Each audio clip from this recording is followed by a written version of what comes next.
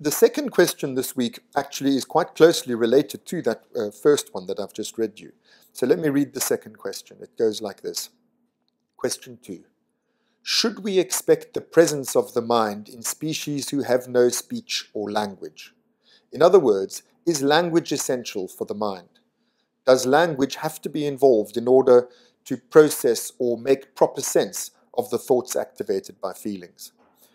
I'd like to emphasize, in answering this question, I'd like to emphasize this last bit.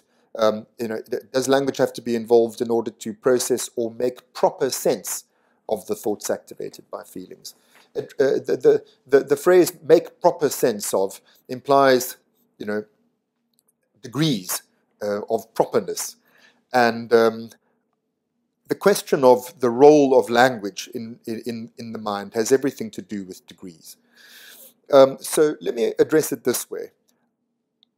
I think it's a big problem in our general way of thinking about the mind that we start with human minds as the sort of paradigm, or the paradigmatic example of what a mind is. We all know from our own personal experience what our minds are like, so we think, okay, that's what a mind is. Now, let's see who else has a thing like this. Which other creatures have a mind like we do?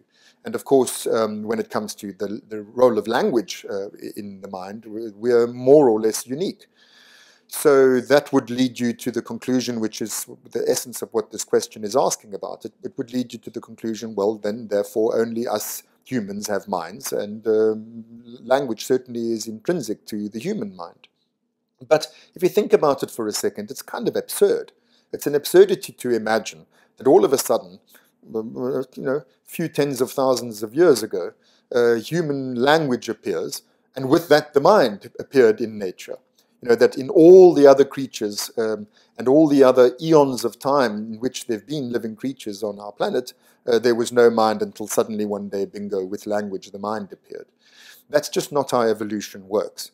There's every reason to suppose that there's some sort of precursor of the human mind in non-human species or in pre-human species, in our ancestors before they acquired language. There would have been some sort of mind that was not identical with the mind we have now, but which was nonetheless the sort of prototype for the mind. And then you go backwards and backwards and backwards, and it's a very interesting question to ponder. At what point in evolution did the mind appear, and what form did it take, as opposed to the mind that we now have in the current state of our species?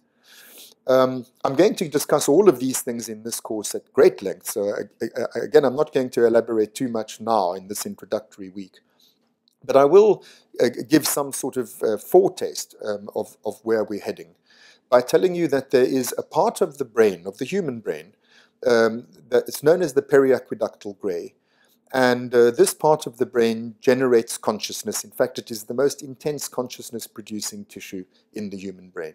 It's small, tiny little area, size of a jelly bean. That's the smallest area of brain tissue which, when damaged, there is a total loss of consciousness. So that's what I mean when I say that's the most condensed or concentrated consciousness-producing tissue that we have in our brains. Now, the interesting thing is that many other creatures have periaqueductal gray. In fact, all vertebrates have periaqueductal gray.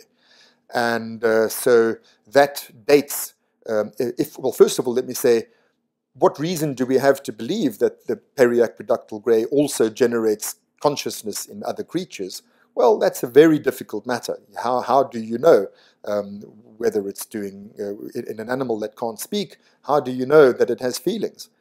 Well, the fact is, even in an animal that can speak, you don't know if it has feelings, because it might just be a zombie that has this program in it that makes it say, I have feelings, but you still can't actually yourself observe those feelings. This is something I'm also going to talk about a lot next week. The point is, all the evidence suggests, if you tell me you have feelings, all the evidence suggests that you do. And all the evidence suggests that the essence of the consciousness produced by your brain has everything to do with the periaqueductal gray. The same can be said of all other creatures that have this tissue. That if you make a prediction about what will happen if you damage that part of the brain, your prediction is confirmed. The animal will fall into a coma.